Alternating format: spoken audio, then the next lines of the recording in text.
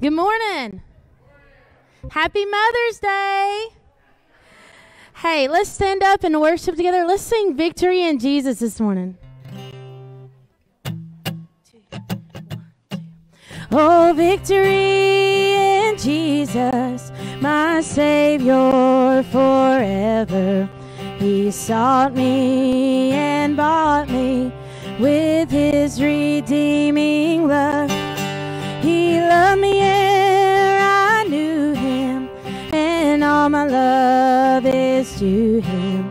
He plunged me to victory beneath the cleansing. Let's sing that all again. Oh, victory in Jesus, my Savior forever. He sought me and bought me with his redeeming blood. He loved me ere I knew him, and all my love is to him. He plunged me to victory beneath the cleansing flood. He plunged me to victory beneath the cleansing flood.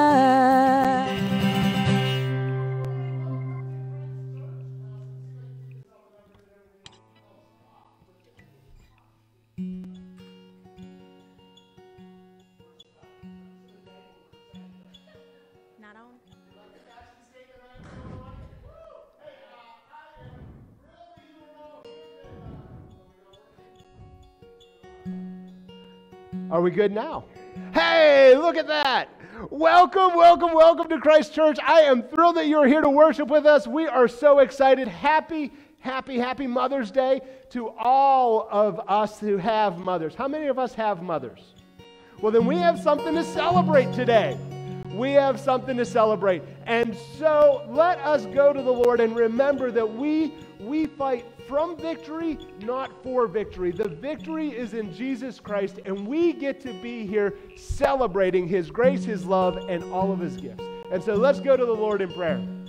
God of all creation, we thank you for your grace and your love and the way you move in our lives. We are so excited for what you have done and how you have moved. And Lord, we are here this morning eager to praise your name, eager to give glory to your Son, eager to be filled with your Spirit. And so, Heavenly Father, as you have blessed us, may we be a blessing to you this morning. And as we bless you, may we become better blessings to the world. Thank you for your Son, Jesus, who gives us the victory. And it's in his name we pray. Amen. As we continue singing, I want to remind you and invite you, thank you for your support of this church. Thank you for coming and being back with us this day. If you would like to be a part of the ministry, we do invite you to give. Instead of passing the plates, we will have 2 baskets outside. I invite you to share and to give that way, or you can mail in or go online. We've got some great things happening today. Let's continue to worship Jesus and learn more about it as we go.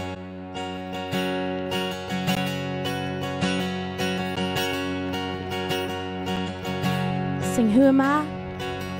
Who am I that the highest King would welcome me?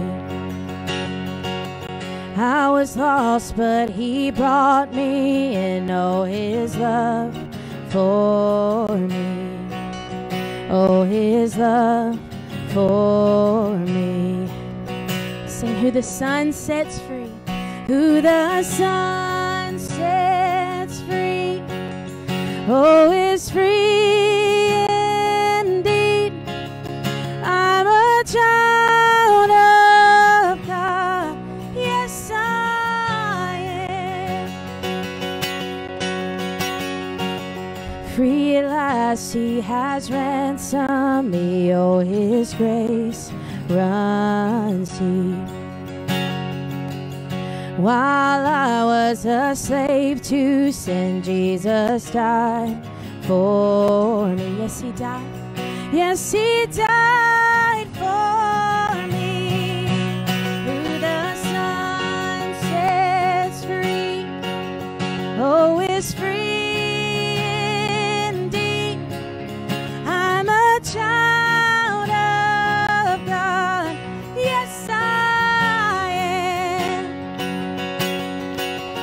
In my Father's house, there's a place for me.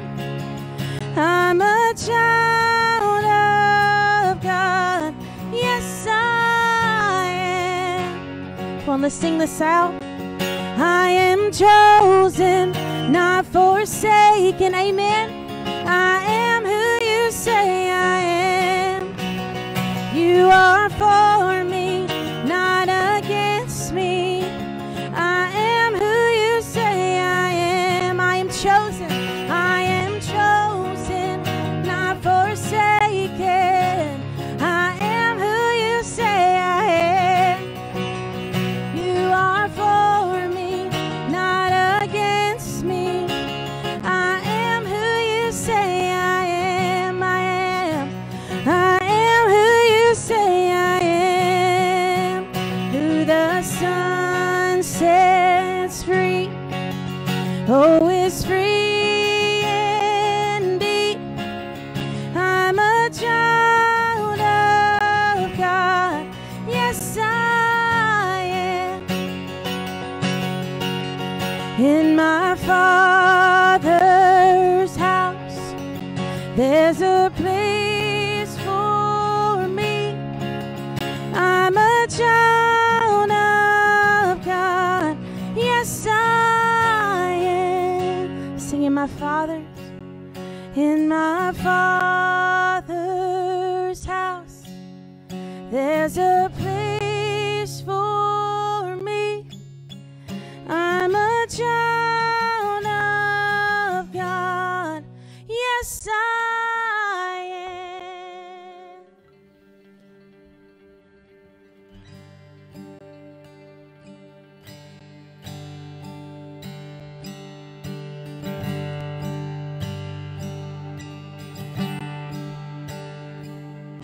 The splendor of the King, clothed in majesty, let all the earth rejoice, all the earth rejoice. And he wraps himself in light. Darkness tries to hide, trembles at his voice, trembles at his voice. Come on, let's sing this out. How great is our God.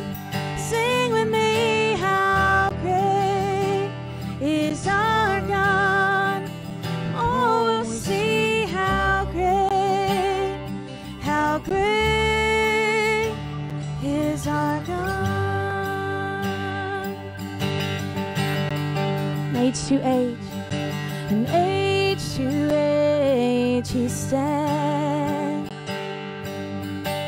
Time is in his hands, beginning and the end, beginning and the end. The Godhead three in one, Father, Spirit, Son, the Lion and the Lamb, the Lion and the Lamb. How great is our God. Sing with me. How great is our God. Oh, we'll see how great is our God.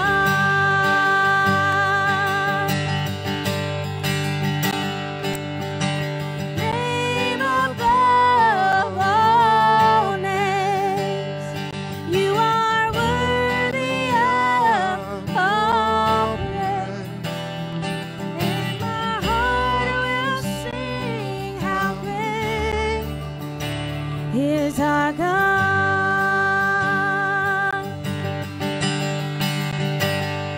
How great is our God. Sing with me. How great is our God.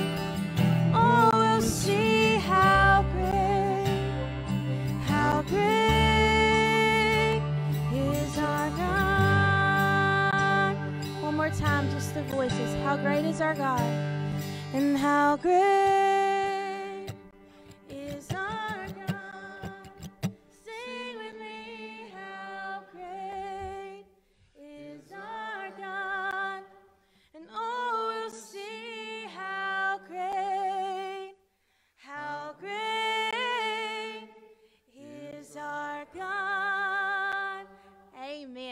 be seated.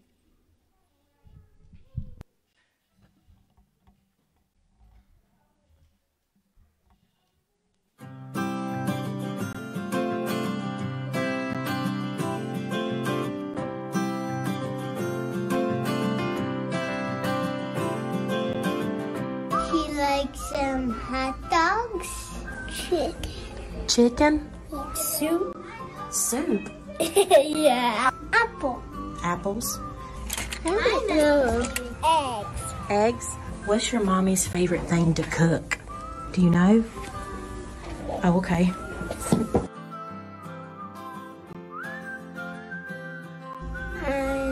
This me. She's 10? Mm-hmm. Cool. Small. 1? 4. 100. I think she's 10. I don't know. She likes to clean up and stuff. She just likes to play in my camper with me. Play in your camper with you? Cool. I'll play Donkey Kong Jr. Donkey Kong Country? No, Donkey Kong Jr. Oh, Donkey Kong Jr. Hug me. I don't know. You don't know? Okay. Read. Read? Cool. Elijah, can you say hey, Mommy?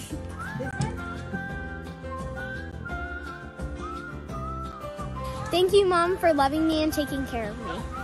Thank you, Mom and Dad, for being there when no one else was. I appreciate you. Thank you for always being there for me. I love you, Mom. I love you because you always do good things for me. Bye. Thank you, Mom, for always supporting me with dance. Thank you, Mom, for taking care of me. I love you. Thank you, Mom. I love you, Mom. Happy Mother's Day!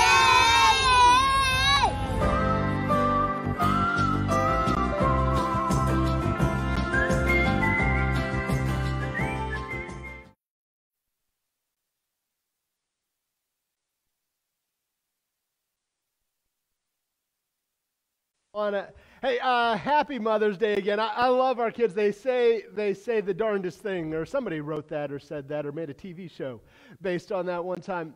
It is Mother's Day, and I want you to think for just a moment. When we celebrate Mother's Day, you know, everybody can get into that because we all have a mama. And I pray and I hope that your mama, whether she's still with you or she is now in the arms of our Maker, I pray that you had a fantastic experience with her. I know that's not always the case for everybody.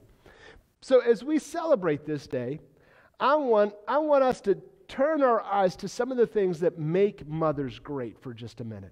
I was thinking about that. I want you to think for just a second about some of your great memories with your mom. You know, I think of my mom dressing up to take us out to the bus stop every morning. And up north in Pittsburgh, it gets awful cold. We would have 6-8 inches of snow, and we'd still have to go to school. And so my mom, you know, God bless her, she always had one of those big, long flannel nightgowns. You know what I'm talking about? I'm trying to create an image for you here.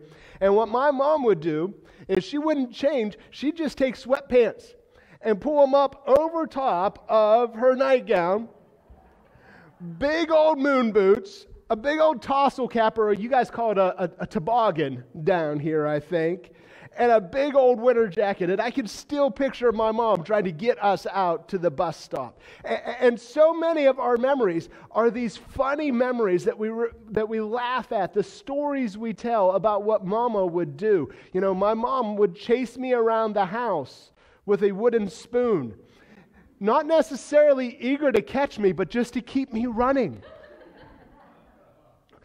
That was the way to get the energy out of it. Now that I have a son, I totally understand that. It makes sense. I just want to get him a treadmill. The things that make your mama proud. You know, the things that would put a smile on my mother's face. Yeah, it was my creativity. It doesn't matter what kind of artwork you bring home. Mama is thrilled about your artwork, and it goes on the refrigerator. Mama wants you to do your best. And I shouldn't be surprised by this, but I'm thrilled about it today. What I've learned in the South, Up north, the biggest attended church services are Christmas and Easter. You know what I've learned that it is down in the South? Mother's Day. Mother's Day is the day where the churches are most packed because we want to make Mama proud, right? We know that's where Mama wants us to be. And as we continue this message series, Good Lord, as we think about some of the things maybe the church needs to refocus itself on, some of the things the church needs to stop doing in order to be more faithful to follow Christ, I want to say is stop doing in order to make Mama more proud of us.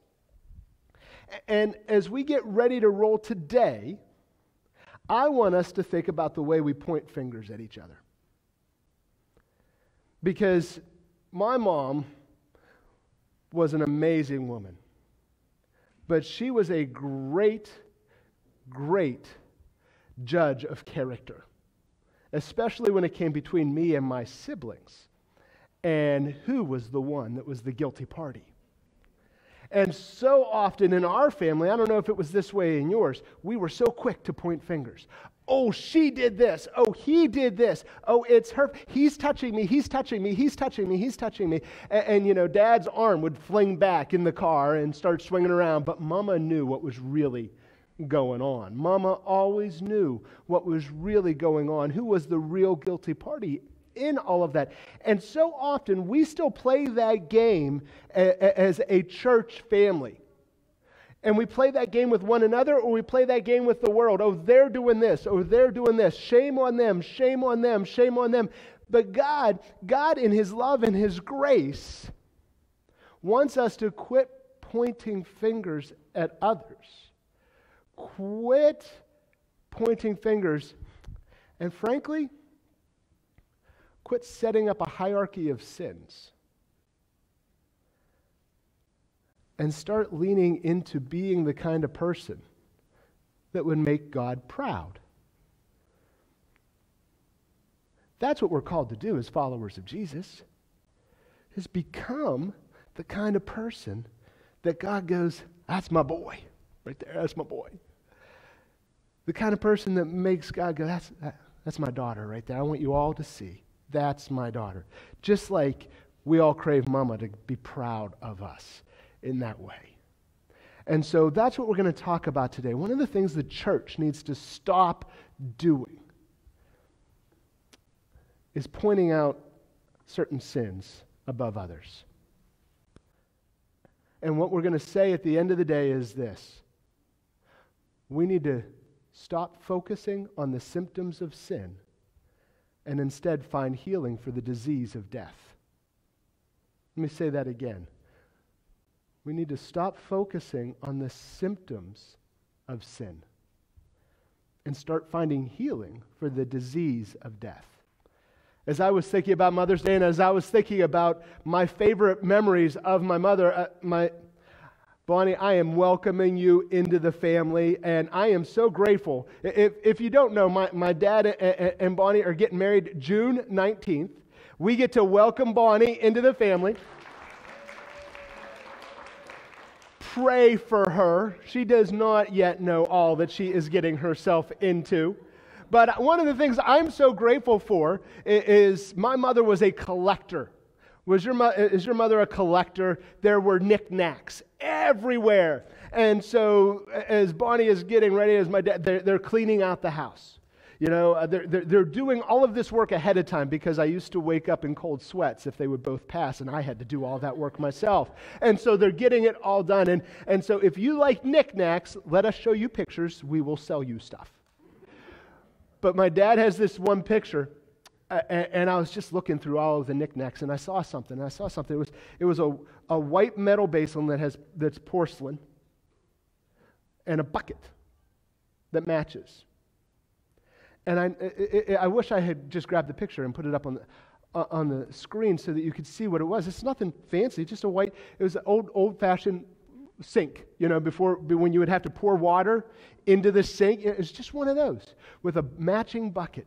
Nothing fancy. And anybody at a consignment shop may pay you $2.50, $5 for the combo. Nothing fancy. But when I saw it, I said, I don't know that I can let that go. I don't know that I can give that away. And here's why. And maybe this is how you remember your mom too. Don't be grossed out by what I'm going to share. But that was our puke bucket.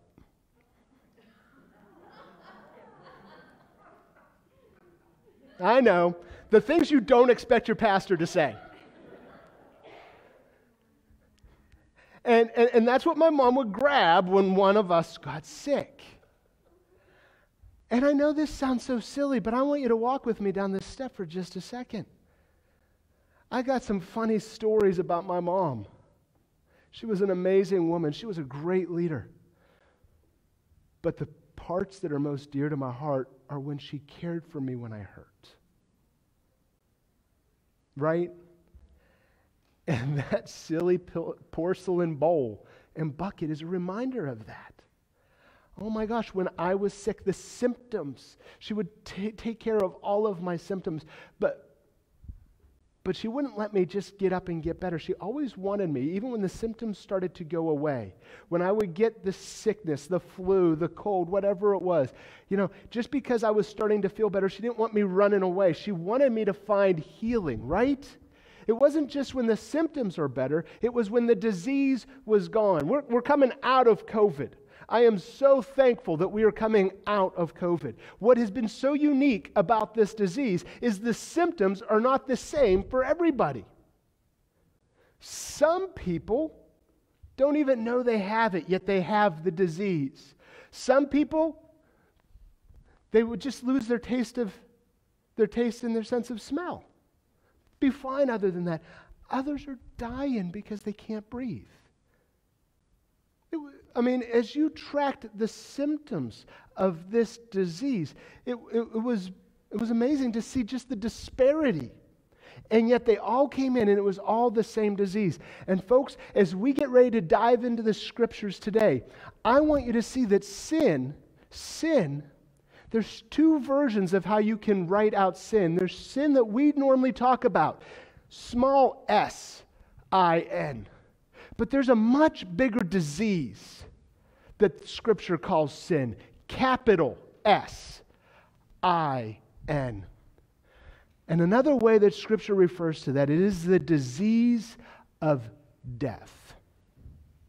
We were not created to die. We, when God made us, had life breathed into us. We were not created to die. But pride contaminated us with a disease. And death is its name. Now, Jesus is the cure. He took on the disease of death and conquered it. That through Him, to use our common thing today, we are all vaccinated into His victory, if you choose to take that on. But what we are so often guilty of is trying to point our fingers and say, you're sicker than me. Look at your symptoms. Ooh, oh my gosh, look at you. And we judge each other based on the symptoms instead of looking at the disease. And so if you have your Bibles, we're going to look at a story where that is really spelled out in amazing detail. In the Gospel of John, chapter 8, it'll be on the screen, it's in your bulletin. But I want to invite you to turn there, and I want you to see this story, and I want you to see it in terms of what we just talked about, symptoms versus disease. And here's what John records. It says this: Jesus returned to the Mount of Olives. Jesus was always teaching at either the temple or the Mount of Olives. That was a great place to go hang out. It was a shady place with all of the olive trees, and a lot of people would gather there. Jesus often camped out there overnight, would spend time in prayer at the Mount of Olives. Everybody knew he would be either at the temple or the Mount of Olives if he was in and near the city. And this is what he says: Jesus returned to the Mount of Olives, but early the next morning he was back again at the temple. A crowd gathered, and he sat down and he taught them. As he was speaking, the teachers of religious law and the Pharisees brought a woman who had been caught in the act of adultery, and they put her in front of the crowd. What is it about sexuality that makes us want to point fingers at it?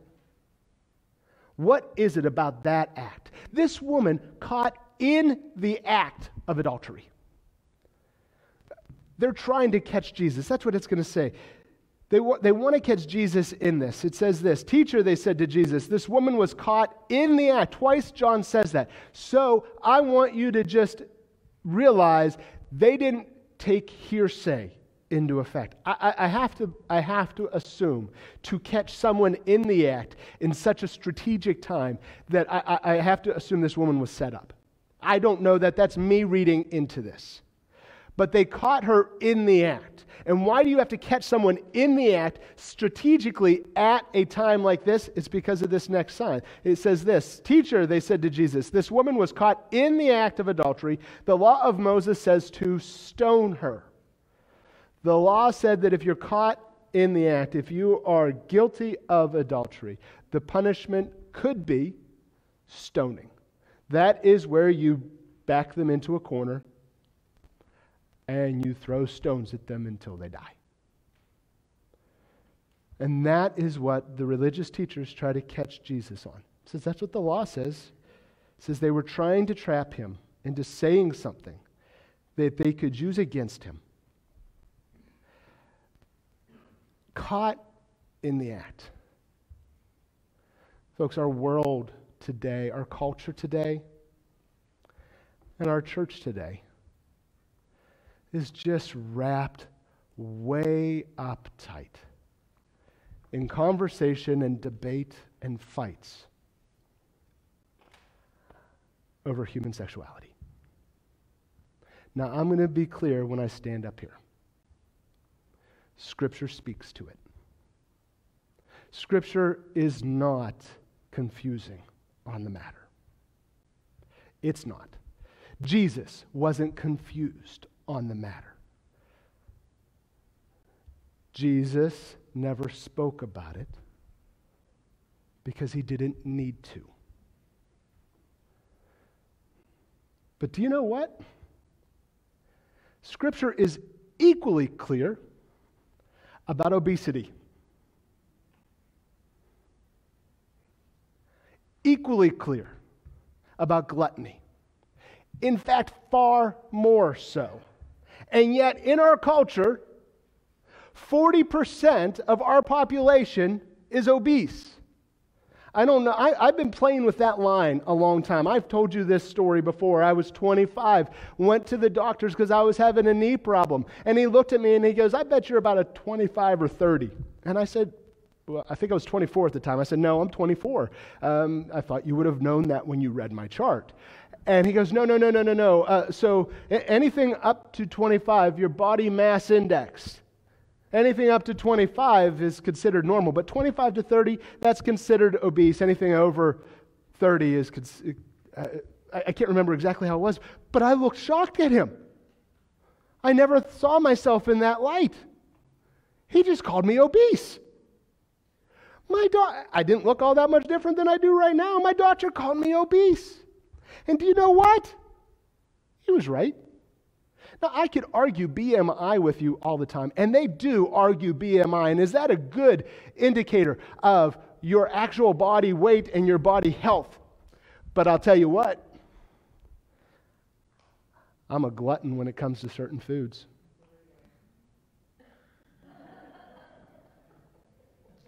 Today's my birthday, if you don't know. Thank you. And one of the things I've asked for is a bag of Doritos and to be left alone. And I'm not joking. That's really just one of the things I really want. And listen to how I just joked about that. And there are people starving who have not had a meal in days. And I just joked, and we all laughed about my gluttony.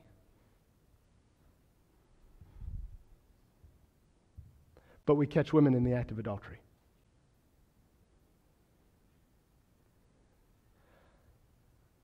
We disobey authority. We don't speak highly of our leaders. Scripture's pretty clear about that. Don't have to agree with them, but we have to respect them. Well, they're not worthy of respect. That's not what Scripture says. We can't nuance sin. We can't nuance symptoms. We need to look past the symptoms and see the disease. I'm a glutton because of the disease of death. And the cure is not to fix my gluttony as much as I try. The cure is to find healing in Christ and to aim to be holy. And I want you to see how Jesus points out that truth in this scripture. Look at this. He continues. It says, they were trying to trap him into saying something they could use against him. I love how Jesus acts. He says, but he stooped down and wrote in the dust with his finger. So that's such a strange act, isn't it? Such a strange way to respond. Here's this woman, and honestly, I'm gonna make another assumption as I visualize this story taking place. Not only did they catch this woman in the act, John says that twice. Not only did they catch I have to assume they didn't let her get cleaned up. They grabbed her as she was and brought her to the crowd. You know what I love about Jesus? Talk about love. Talk about grace. He gets everybody's eyes to go to him. Everybody's looking at her and looking at Jesus. Looking at her and looking at Jesus. What's Jesus going to say? What's Jesus going to say? What's Jesus going to say? And they're looking at her. Look at her, look at her, look at her. And Jesus goes, look at me. And he starts drawing everybody's attention down to the ground. Talk about love, right? Talk about taking your eyes off the symptom and directing it to the disease. And it says this, they kept demanding an answer. So he stood up again and said, all right, but let the one who has never sinned throw the first stone. And then he stooped down again and wrote in the dust. Now, we don't know what he wrote in the dust. I think maybe he was writing the Ten Commandments. Maybe he, being God, knew some names and knew some places and knew some times. And he just started writing some of them in the dust. But his comment, let him who is without sin be the first one to throw a stone, that statement is a recognition that we need to quit focusing on the symptoms. When I have a cold, when I have the flu, I may have a stuffy nose, I may have congestion, I may have nausea, I might need my white bucket. But those are only symptoms, signs of something wrong within me. And just because your symptoms might be worse than mine, your body might respond differently than mine, it doesn't change the virus, the disease. And that's what Jesus is trying to drive home. And when the accusers heard this, they slipped away one by one, beginning with the oldest. Folks, you ever want to know what gray hair is? It's exhaustion, right? Is that what gray hair is? It's worry. Worry is sort of like a lemon. It just sucks you out, and it sucks all of the pigment out of your face, but it's also wisdom. It is wisdom. And it says that the oldest are the first to leave. They were wise enough to know that Jesus just got me. I've been focusing on the symptoms of sin as if hers are worse than mine. Jesus just got me. But the younger ones, they stick around, a little bit more ideology. But they walk away here until only Jesus was left in the middle of the crowd with the woman. Then Jesus stood up again to the woman and said to the woman, where are your accusers? Didn't even one of them condemn you? No, Lord, she said. And Jesus said, neither do I. Go and sin no more. Now I need to be clear, we need to not pass by that. We have a disease. It's called death. The symptoms are the outgrowth of that disease. They are the causes of harm and disaster in our communities, in our families, in all of that. And they are a choice. Although we have a proclivity towards gluttony, towards anger, towards being really sharp with my tongue, that is not the freedom to go and just do that. Grace is not the freedom to go do whatever. Grace is the freedom to come back from whatever. And Jesus says, look, I'm not going to judge you based on your symptoms. I'm going to save you from the disease, but don't go live those symptoms anymore. Matt, you have a choice. Matt, you have a choice.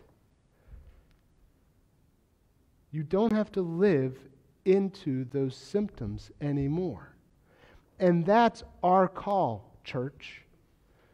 To quit being selective with sin and start living towards holiness. That's holiness, is that wholeness, that healing that comes. The disease is death. And if you need a refresher on that, we love John 3:16. For God so loved the world. I bet almost all of you could quote that one, right? For God so loved the world that he gave his one and only Son, that whoever believes in him shall not perish, but have eternal life. My kids know that one, but do you know what comes after that? Check out verse 18. One verse afterwards, it says this: there is no judgment against anyone who believes in him, but anyone who does not believe in him has already been judged for not believing in God's one and only Son. And the judgment is based on this fact: God's light came into the world, and people loved darkness more than light, for their actions are evil. What Jesus is speaking of here is the reason we need saved is because we're all guilty. All of us have this disease. We are born into it. We are born into it to varying degrees, just as COVID has different symptoms, and our bodies, the way we're born, respond differently to it. But we all have the disease of death. We're all under the judgment. And that's what Jesus is saying. Look, you're not better than them over there. You have the same guilt. But we have a choice. Will we now find victory in Jesus and follow his commands to go and sin no more? In fact, even that whole idea of holiness, you know, that's what we're supposed to be like. I said, I'm so much like my mother. She wanted me to be better than her. She wanted me to live a good life. Make Mama proud. What God wants, all through Leviticus, in Matthew, in Luke, in 1 Peter, is the statement, be holy. Holy. Because your Heavenly Father is holy. Be perfect. Not perfect as if you never make a mistake, but always aiming to become better and better and better and better and better. When it comes to sin, you don't have to be tempted. Here's a funny thing, and I've told you guys all of this before. I used to smoke. I smoked for 20 years. I was watching a documentary on kids in the 90s. I was a kid and a college student in the 90s. And I was surprised. Our world has changed so much in 25 years. I can't believe it was 25 years ago. Oh, that white hair. It's wisdom. But they were all smoking in the documentary. And I was like, oh, that's right. We were smoking back then. And it was so challenging to quit smoking. How many of you ever had to quit something? That was a hard thing to do. Oh, was that hard to do. And the first day, all I could think about was smoking. And the first week, all I could think about was smoking. And I was chewing gum. And you want to know why I have a toothpick all the time with me? Is because I still have that desire to have something in my mouth. And the first week was challenging. The first month was challenging. The first year, I started to get better. I didn't crave it that much. But every once in a while, it would hit me. But now it's been 10 years. And do you know? I don't want a cigarette at all anymore. I don't. Every once in a while I'm like, that used to be fun. I wish it was healthy, but I don't want one now. Sin is the same way that way. It's hard at first, but to be perfect as your Heavenly Father is perfect is a process. It's a choice, day in, day out, and it's hard at first, but the more we aim towards holiness, the more we allow the Holy Spirit to move in us, the more we say yes to Jesus, because I'm a Jesus follower, not a Matt follower. I'm a Jesus follower, not a me follower. The more I do that and I lean into His grace, the more I go, sin's not that big of a deal. I'm not as drawn to it as much anymore. To the point where we can be holy as our Heavenly Father is holy. We can be compassionate, as Luke says, as our Heavenly Father is compassionate. Peter records it this way. Jump ahead a little bit there, Elena. He says this in 1 Peter 1:14. So you must live as God's obedient children. Don't slip back into your old ways of living to satisfy your own desires. Don't point fingers at other people. Don't condemn others for their sin. Live such a life that they go, wow, how come you don't have any of those symptoms?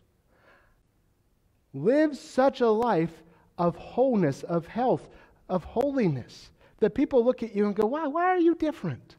You have a joy when everything else is falling apart. Why are you different? None of us like this person over here, and yet you love them. You don't like them, but you love them. You respect them. You do this. Why are you different? You seem to... Because we're obedient children of God. We love Jesus. He continues. Don't slip back into your old ways of living to satisfy your own desires. You didn't know any better back then, but you do now. But now you must be holy in everything you do, just as God, who chose you, is holy. For the Scriptures say, you must be holy, because I am holy.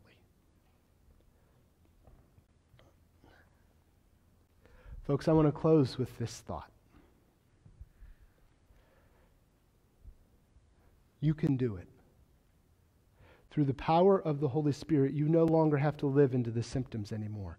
You no longer have to focus on the symptoms anymore. You can find healing from death. You can be holy. You have the ability, because of God's grace in you, to go change the world.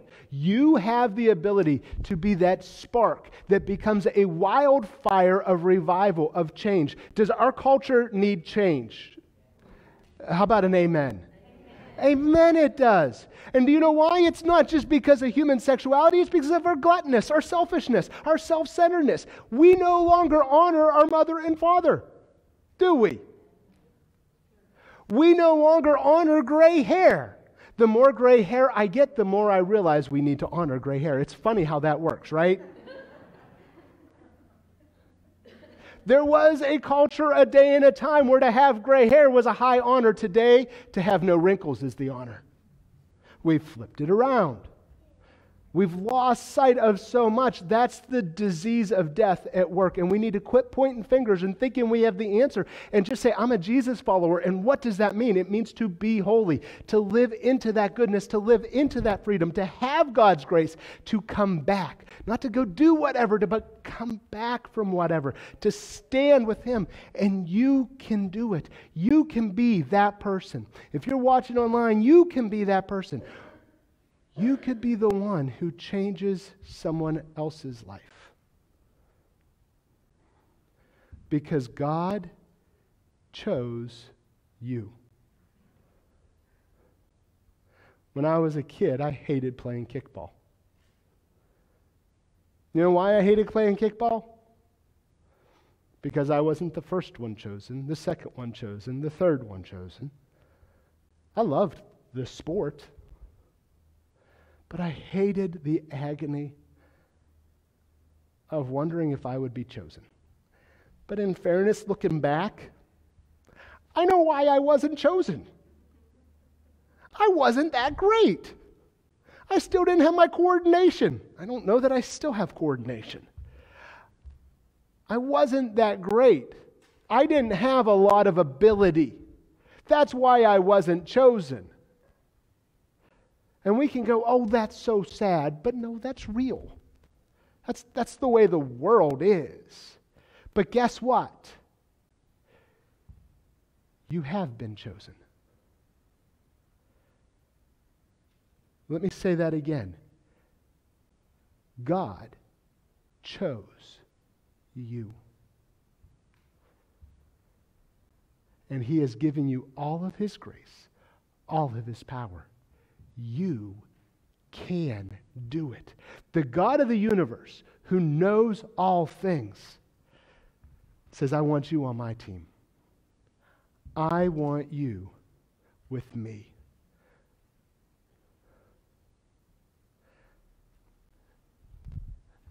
The God of the universe thinks the world of you. He's got your artwork on His refrigerator. He's got all your school pictures in His wallet. And He wants you to be just like Him. Holy. Because He's holy. Holiness is the goal for all of us. And so, church, you want to change the world? Don't forget that God has chose you. And don't go tell them what they're doing wrong. Show them how to live right. Don't point at one another and say, this is what's wrong with you. Say, hey, would you help me get right? Would you walk with me? Everything can change if we lean into the truth that we are God's chosen people, loved by Him to love all of them. Let's pray.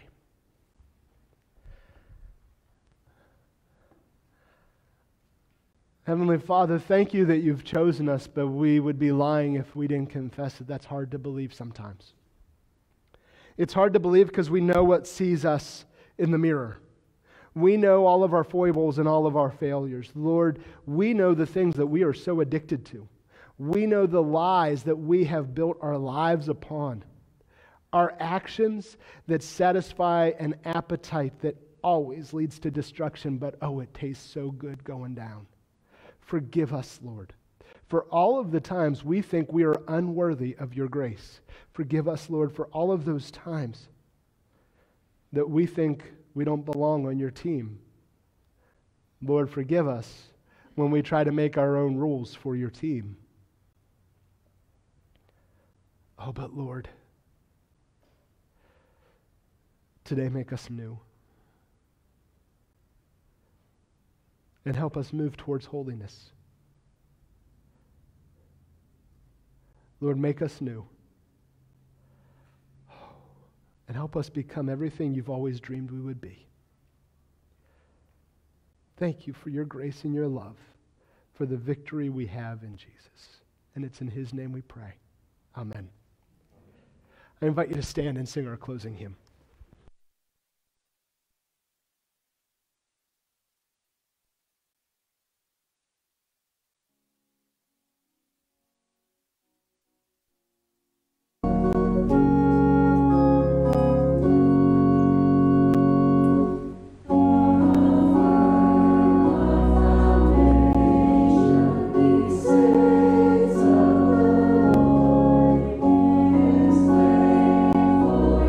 Your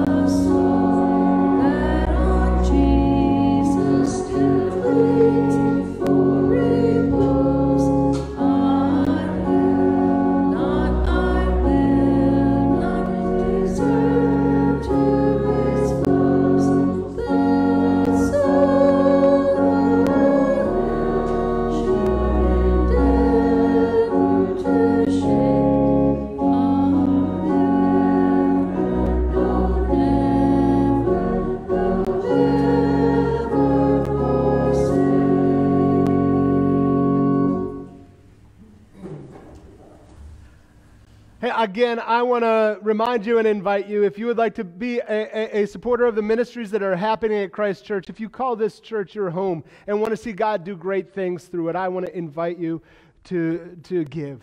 And there are baskets outside as you leave. You can do that, or you can give online, or you can give through the mail. Either way, come be a part of this team. And if you are, thank you for your faithfulness in doing that.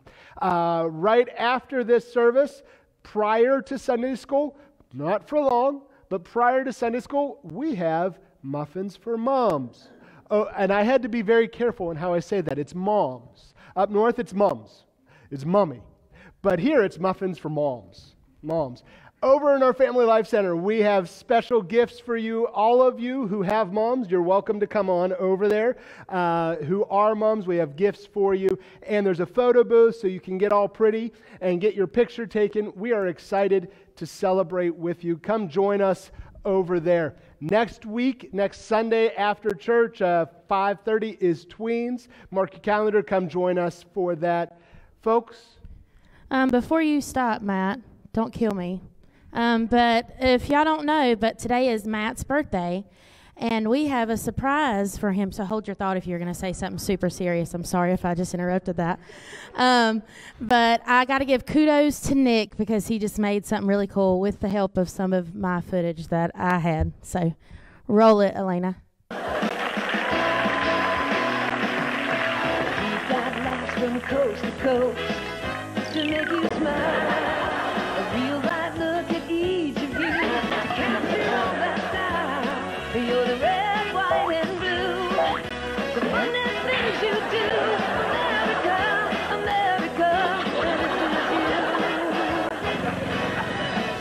Stories from your friends next door, they never told.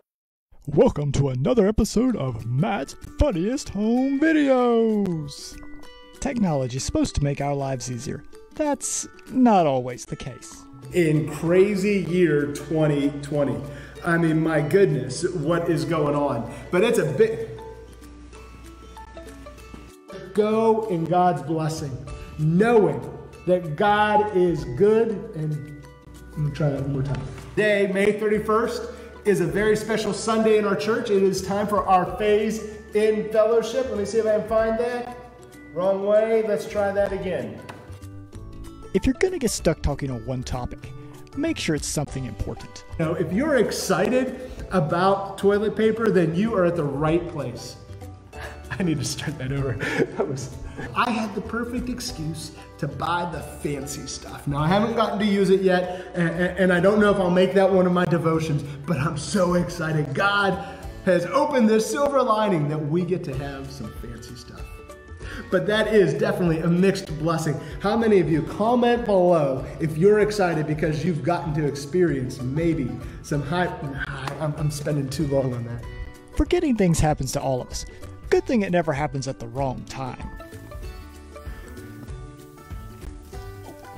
I'm sorry. If you're all watching from Tabernacle, just get used to this. This is something I do regularly. I totally forget what we were supposed to do. Have a seat, folks.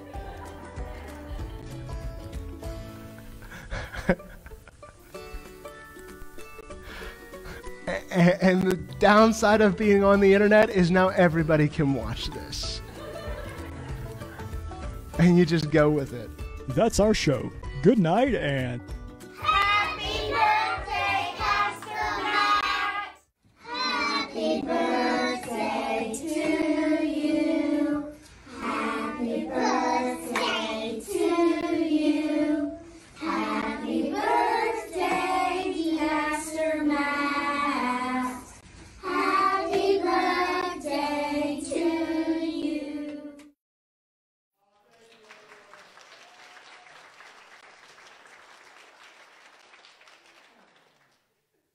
Tell you how old I am, I'll just let the gray hair show it. Hey, oh man, I don't even know what to say, how to follow that up. Nick, I'll get you back. I love being a part of this family. You are a part of this family. Let's go make God proud. Let's go be holy because he's holy. Because we can. Because he wants you to be with him. Let's go show the world how awesome it is to be loved by God. Amen. Thank you.